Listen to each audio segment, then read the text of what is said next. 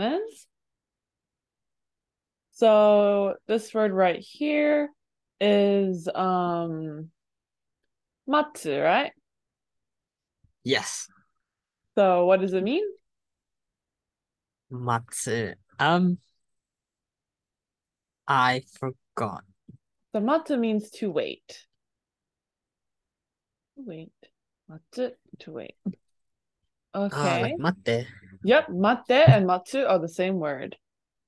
So can you Let's read this see. sentence from the book for me? いや、ちょっと、待った。Okay. What does that mean? Nope. ちょっと待って。Like, please wait, kind of. Close. It's kind of like, wait a second. It's kind of like the context. The waiting is in the past tense. So like a little bit have waited. So last time our previous sentence was that to be extinct means there's not a single one of your kind left on the planet. And we're talking about a pterodon. So after he says, yeah, it means they don't exist anymore, he's like, wait a second. No, wait, have waited a little. But it means like, wait a second. Like, wait a sec. Exactly. Do you know what this word is? It looks familiar. Yeah, it is I've nen. definitely seen it before. It's pronounced Oh, as nen. nen. Hi. What does nen mean? It means years. Yep. Perfect. How about this guy? The bus looking kanji. Mm, Uh, close. That's my actually. He's the one that I say looks like a bus. But oh, but this is pronounced as meh. Just meh on its own. Any guesses? Oh wait, the bus is over here. what? Hi. So that Uh, means I, since it's yep. met. This is I, and what's this one? That is mae, which is a while ago Yes, it or can mean a ago. while ago.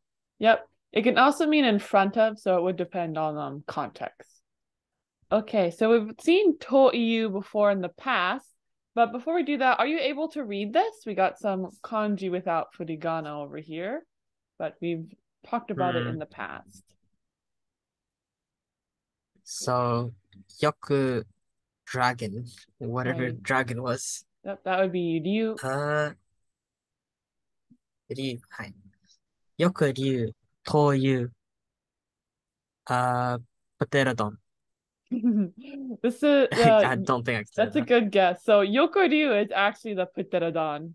That's the the dragon with wings is a pterodon. This is the bigger category, which means dinosaur. So what's this part pronounced as? That is 竜。Hi. The first part though is kyo. So we got 恐竜。kyo ryu. So yokuryu, toyu, kyoryu. So I've taught you in the past that this is a way to name things, so that it's a dinosaur called yokuryu, but that's not actually what toyu is totally doing. To be exact, toyu is used to define things. So we're defining this underneath this category, basically. So you don't need to do, for example, I could have Yamada kun toyu mondaiji would mean so mondaiji is problem child. Child. So this はい。is so you're not saying a problem child called that. You're more like you're defining Yamada-kun as a problem child. That's what he is. So you're defining a pterodon as a dinosaur is kind of what it works. This also has a very interesting grammar point, which doesn't show up in this specific book. But if you have the defining object listed twice, so if I said kyoryu to you kyoryu, for example, this would be, defining dinosaur as dinosaur. This means all dinosaurs.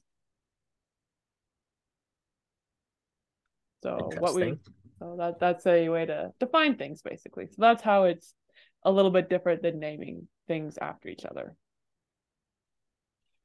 Yeah, it's to define stuff. So mondaiji means problem child.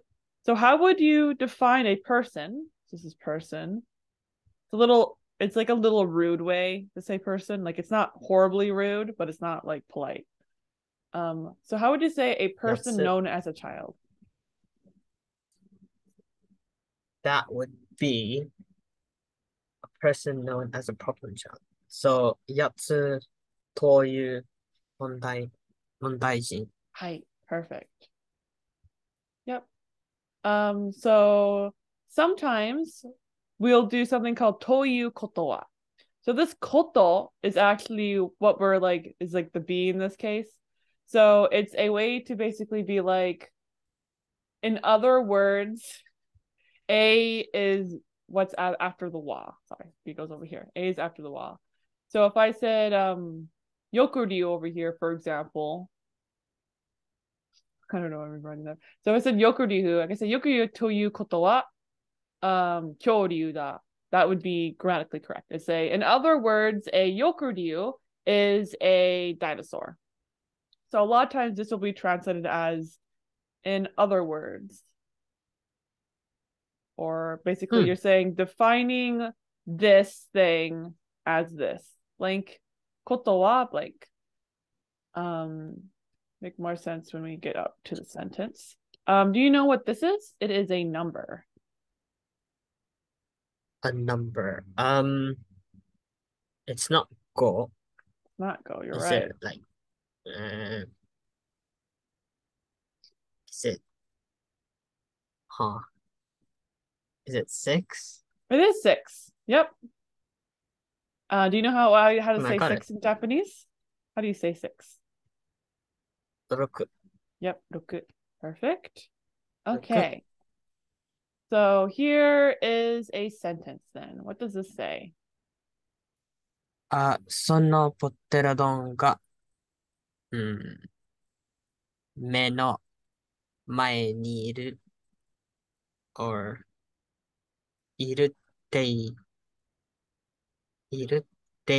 うことは、どういうことは、ここは、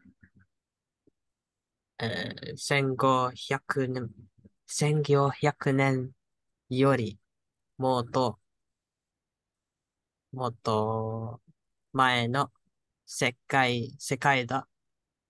使い合っているのか。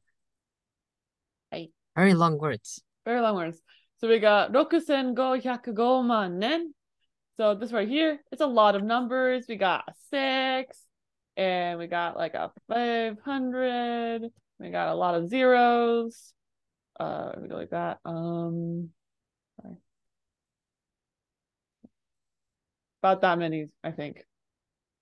A lot of zeros there. 65 something. Long time ago. So first off, we're actually going to start on the bottom half of the sentence, which is the 6500年よりもっと前世界だ. That's where it's going to end, right here. So the 65, lots of years. 65 times a lot. So do you know what a sekai is? Sekai is the world. Yes, the world. So we're describing the world as motto mae. So really ago. Yes, exactly. So in other words, so a long we're time talking ago. Yeah, we're talking about long time ago in the sekai. And this right here is helping to tell us how much long ago it was. It is the 65 something years ago. Do you know what the yori part is telling us? Is it at year 6500? Is it more like 70 years ago, or is it more like 50 years ago? Or is it at 65? So Yori was, I think, the first thing is bigger than the second thing. Yes. Yori gets attached to the smallest object. Kind of means I think of it as less than. One person I know thinks about it as the word from, which does actually kind of work. It doesn't make totally grammatically correct English sentences, but it makes sense in English if you translate it as from. So it's like one of those like, I see what you're talking about, but you sound like not a native speaker of English, like that kind of level. So, but there is uses for using from, because we don't really say less than in English at all, even though it's more grammatically correct. So if we were using from, for example, from 65 years ago, it's a world that's more in the past. See how that like makes sense, even though you wouldn't say, you would never say that in English, but it makes sense in your brain. Versus if I said less than 65 years ago, we were more in the past. Sounds weird, but we kind of know what you're saying. We're saying that this is a bigger number than the second item. So the from definition does actually help when you're first learning Yori, I think. Because it, like, for whatever reason, it does actually make sense, even if it's not like how anybody would ever say that. So yeah, so we're talking about around at least 50,000, 50 of the 000 years ago. So we have a lot of toyus in here. This is like basically just a way to define things. This is at the end here, toyu, because this toyu is up here. It's kind of needs both to be grammatically correct, but this isn't adding any meanings. It's just a way to kind of end the defining phrase. Since toyu koto is normally for phrases. Doesn't have to be for like phrases, but it normally is. So first off, sono pitara ga me no mae ni iru. So this is mae, not talking about time. It's the second meaning of mae. What do you think me no mae ni iru means? So the other nen, which is in front of. Yep. In front of the eye. Yes. Whose eye? Yes, exactly. Whose eye? My eye or Putradon's eye? Pterodon's eye. That's a good guess, but it's actually my eye.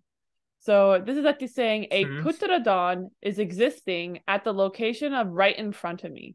So me no mae is almost a set phrase, meaning in front of me. So it would actually be odd to use Putradon in this context. You'd have to say Putradon no me no mae. You'd have to specify that, because it's assuming that's whoever is talking, that's who the me no mae belongs to. Same with like in English. If I said right before one's eye, for example, right before one's eye, there's a Putradon, versus right in front of the Putradon's eye. We would normally assume it's not the Putradon, just because it's almost a set phrase. So the te'ikoto means, in other words, the fact that there's a Putradon right in front of me. What does that mean?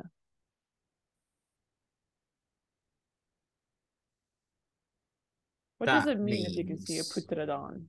Where are they? ここは a long time ago, もっとの前の世界だ.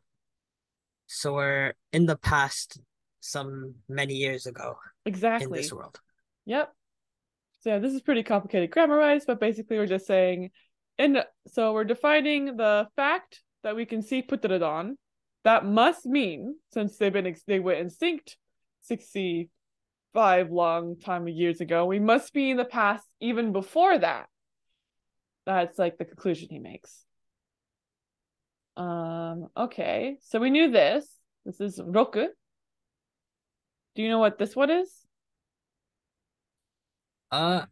Something I've definitely seen before. I did not know. This is go. Go. That's why I look familiar. Yep. Hi. What number is go? It is 5. Nice. So what does this say? Can you read it? そんなことありえない。ありえない。ありえない。This is very similar to ありえない。arimasen, which doesn't exist, but it's more like possible, doesn't exist. So そんなことありえない altogether basically means that's impossible. So そんな That's こと impossible. is that thing is literally that thing, right? そんなことありえない そ impossible. んなこと。That thing is impossible. Do you know what this is? Should look very familiar. Very. For some reason I'm thinking した, but That's a I good might be wrong. guess. Shita looks like this. What's right here means child. You know what child is in Japanese? 子供. Yes.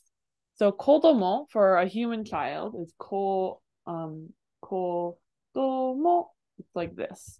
This kanji right here is just ko, and it's used for child as in like a generic child.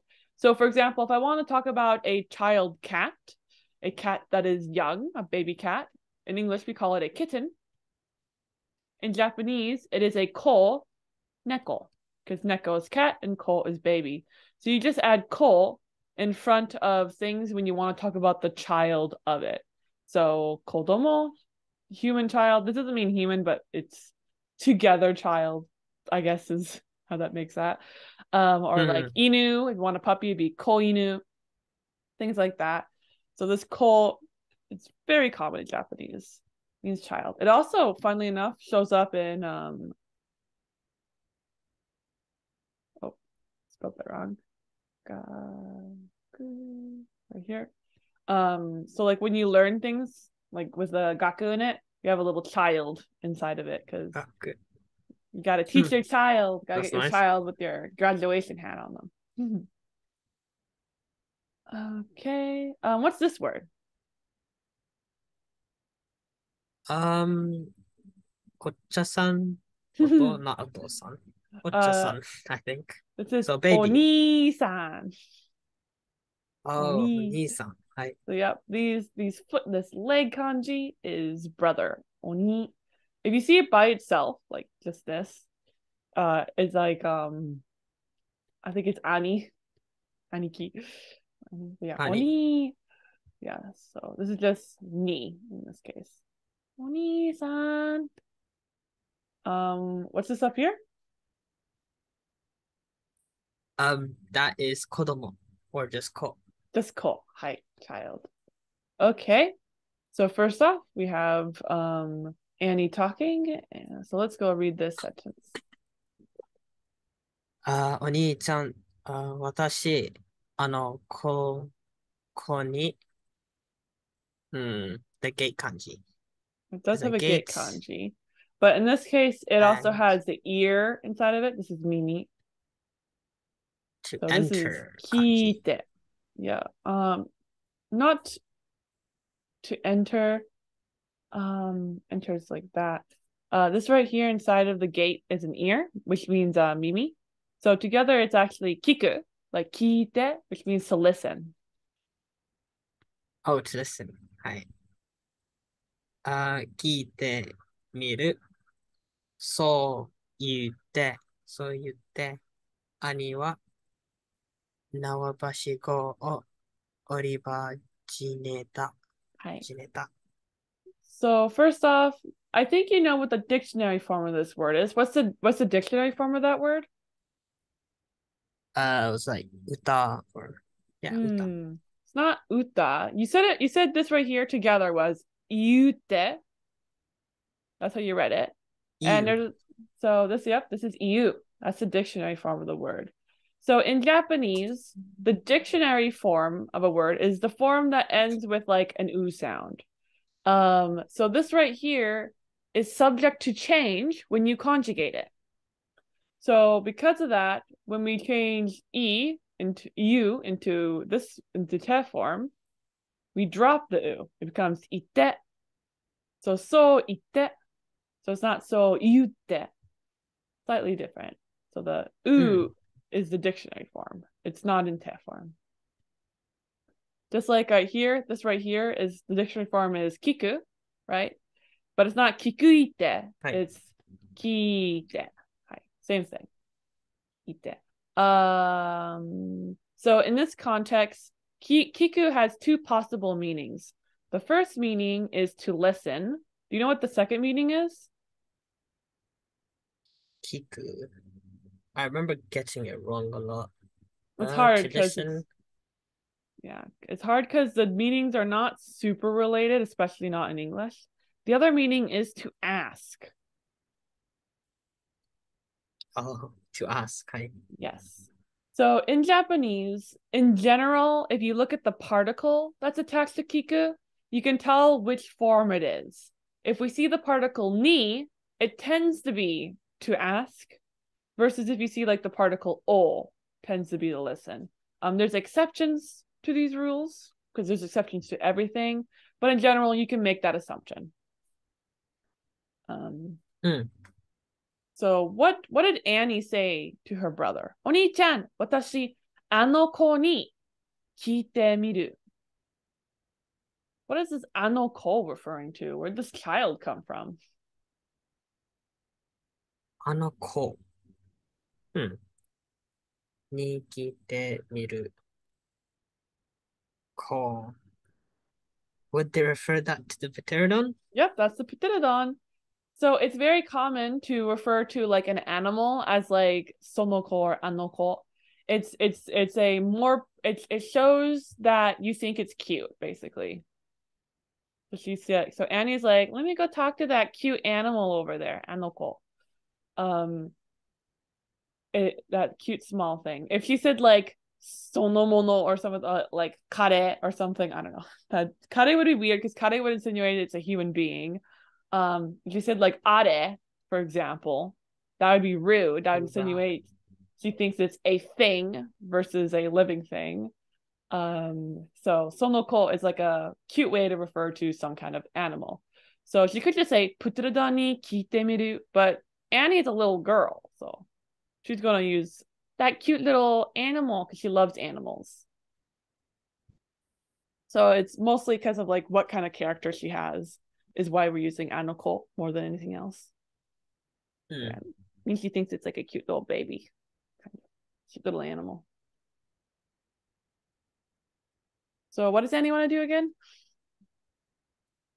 She wants to 私あの子に聞いてみる. So she wants to ask the pterodon. Yes. Miru. Miru? Or so miru in this context means to try. So I want to try asking that child. So what she wants to ask is basically like, where are we? How did we get here? Things like that. So she informs who? Who does she tell this to?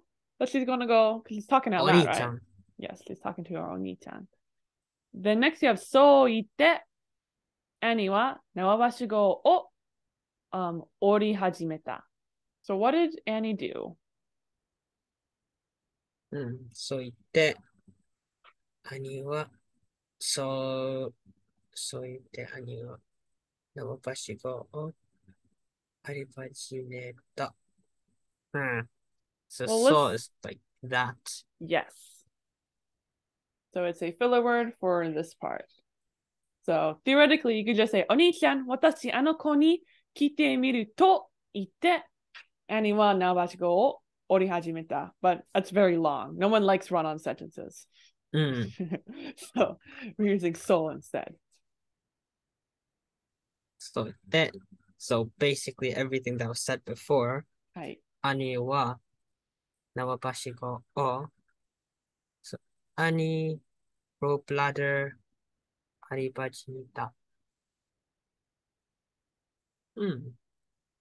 Aribajineta. Ori hajimeta from oriru. Oribajimeta. Oh, hajimeta. Hai. Oriru. So she fell down the ladder. Oh no, that'd be ochiru. Ochi hajimeta. Ochita. She's doing oriru, which means to descend. So she's just climbing down the ladder. Yeah, oriru and ochiru are very similar. This would be ochihajimeta. Ah! Poor Annie. Hi. So do you have any idea why it's a te here rather than perhaps a to or something else? Or no de or something? Any guesses why? So ite.